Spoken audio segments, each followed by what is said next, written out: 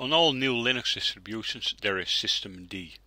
Systemd replaces the old upstart or init based way of booting a server, of starting services, of mounting file systems, of logging, log information. Well, systemd, it really replaces everything, and that's a reason why many people don't like it. The purpose of this session, I'm not going to try to convince you that systemd is cool, but I just want you to get around with it. So let's try and see if we can understand what systemd is all about. So systemd is working with units, and that's where the fun starts. There are different units. There are service units, there are target units, there are path units, timer, snapshot, slice, scope, swap, auto mount, device and socket units. Phew, that is everything on your new Linux system is probably arranged by systemd, and backward compatibility is minimal. Now let's start by finding where those units are, because as a system administrator you need to know where to find them. So find is your friend. Find /-name *service, for example, is going to give me access to all the service units. Now what you can see here is that there's too much output, as always when you're using find. But you can see in user lib systemd system there's stuff, and oops, in hang on, the sysfs, you don't care about that. etc systemd system. So user lib systemd system. Let's have a look there. You can see many services being available. Well, that's not the right way of stating it. There are many units available. And the units that I'm primarily interested in right now are the service units, because as a system administrator that's the first thing you want to know how to get around with. So let's do an ls star service. And you can see, well, many nice little service units. Like firewalld, for example, or many things that you might wonder what exactly is this, but also services in the classical sense of the word, like nfs service.service, like toond.service, and well, probably you will find some other services that you will recognize. Let's have a look at firewalld.service to find out what the service looks like. So vim on firewalld.service. This is giving me everything the service file looks like. Do you remember init files? Those are bash scripts. We still do have a couple of init files in etc init.d. And let's have a look here. You can see there's really nothing left here. But just to give you an impression, this is the network init file. Can you imagine that some people have a hard time reading the content of this init file? Well, basically I can. So back to the systemd init file. The systemd unit file, like firewalld. There's a firewalld service.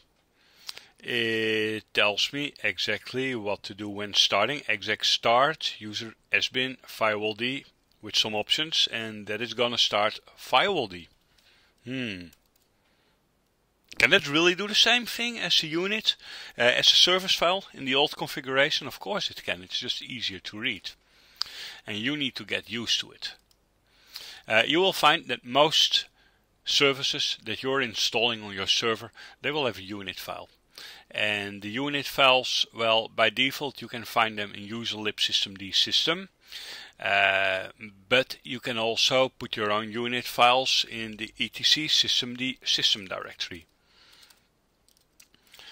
Let's have a look there and try to understand what exactly it is that we find in there. That's not much, and the reason that it's not much is because this is the configuration that you've created yourself as a system administrator. You can use it to create snap-in files for the maintainer files that are in userlib systemd system, but hey, you don't need to, and it will work perfectly if you don't. So why would you want to do that? I don't know. So let's move on and let's keep the unit files as they are, and let's check on how they work.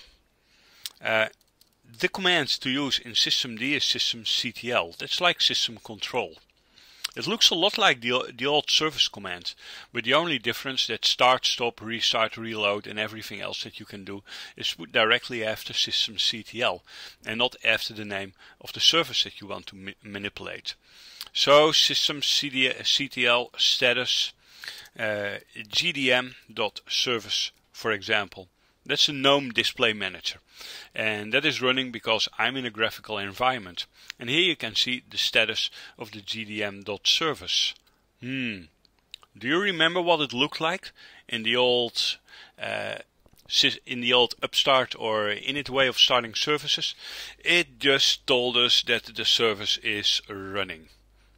And here it does, with a lot of details about the service as well.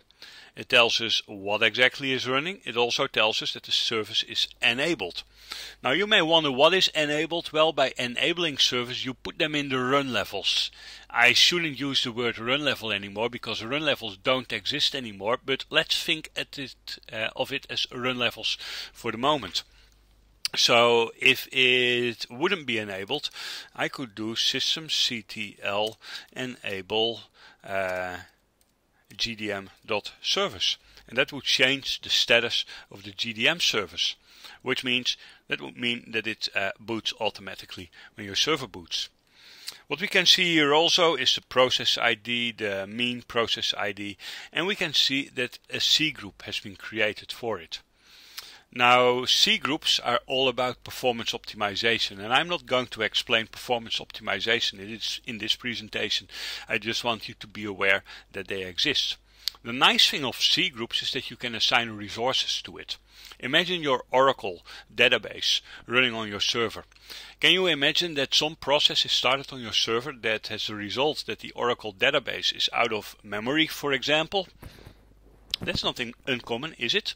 Well, by using C groups, you can just assign the resources that you want to dedicate to Oracle and the resources that you want to dedicate to the rest of your system. So if you want to assign 90% of memory to Oracle and 10% of memory to the rest of your system, let's do it with C groups. And you know the cool thing? Whatever is happening on your system, and even if Oracle is doing nothing at all, the rest of your system can use 10% of memory only, and Oracle will have 90% available for everything it needs to do. And that is included with systemd. And that's useful. So what have we learned so far? We have learned how you can find the service files. We have learned that the good old init scripts are replaced by service files, and we have learned that the systemctl command can be used to do everything you were used to when using the service command. I have shown you systemctl enable. And you can probably guess that systemctl disable would take the service off of the run level. I've also shown you systemctl status to show the status of some service file, and you can imagine that systemctl stop gdm.service would stop the service. Now that's something I'm not going to do, because GDM, that's basically my graphical environment, and as you can see here, I'm running a graphical environment. So this is not how I want this presentation to stop. That's all for now, folks. Hang on for my next presentation about systemd, because I want to put some more screencasts on how to use systemd on modern Linux systems pretty soon. Stay tuned.